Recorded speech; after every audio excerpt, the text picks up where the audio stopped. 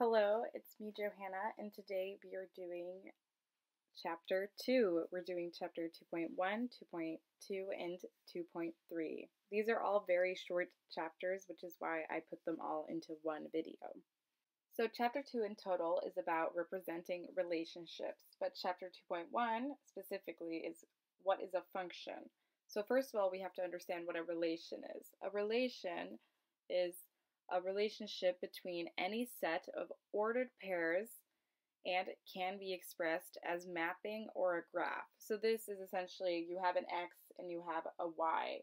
You might get millions of y values or millions of x values for whatever the case may be, but there is a relationship between these two sets of data. A function is a more specific type of relation. It can either be a one-to-one mapping or a many-to-one mapping, but it can't be a many-to-many mapping or a one-to-many mapping. Essentially what this means is that the x value always has to lead to only one y value. However, a y value can correlate to many x values. That is essentially all that means. And to see if something is a function or not, you can use the vertical line test, which is essentially if you take a ruler and put it so that it is vertical and go across your graph, if there is at any point 2 points that are touching the ruler, then it is not a function. If there at all times is only 1 point touching the ruler, then it is a function. This is due to the fact that on a graph, the horizontal line represents the x value, meanwhile the vertical line represents the y value. Now let's test the knowledge we just learned by doing exercise 2a, but only question 1. So question 1 is determine whether each relation below is a function or not. If it is a function, state the reason why.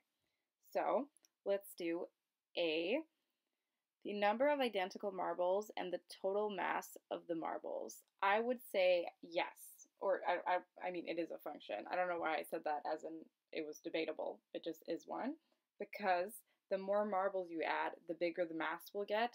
So there would only be one x and one y value for each. It wouldn't be a many-to-many mapping or anything like that. It would be a one-to-one mapping.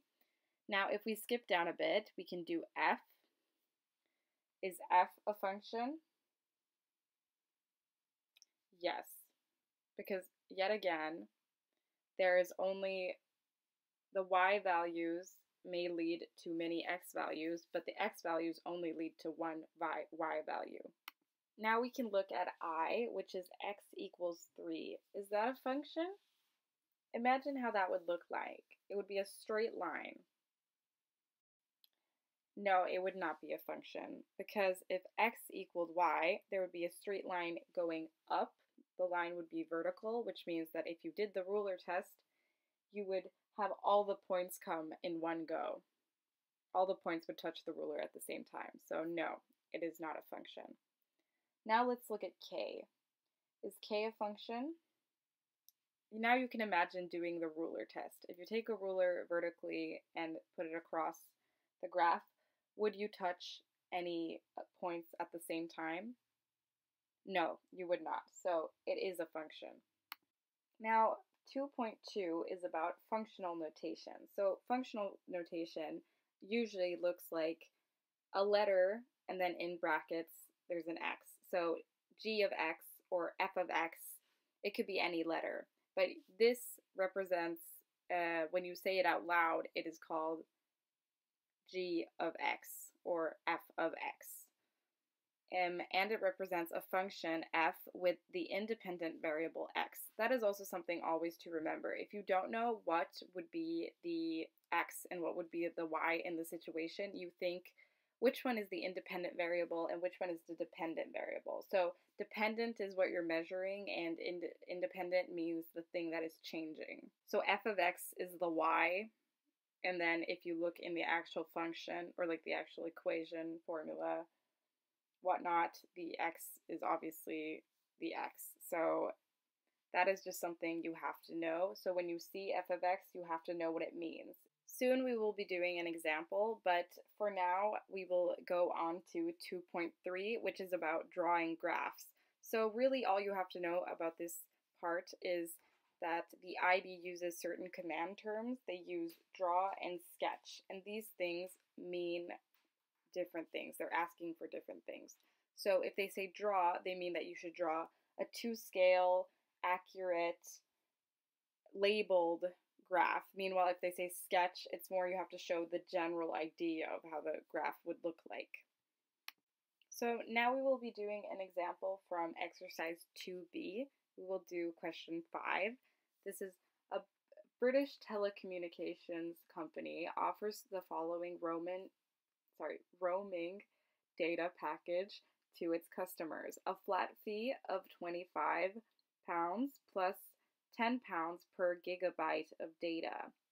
So part A of this question is to express the total cost, C, as a function of the number of gigabytes of data, which will be called G. So to do this, you have to think about how the formula would look like.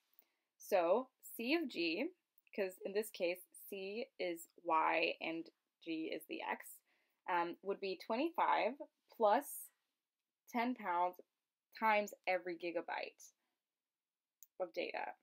So this formula would be very simple and it would look like this.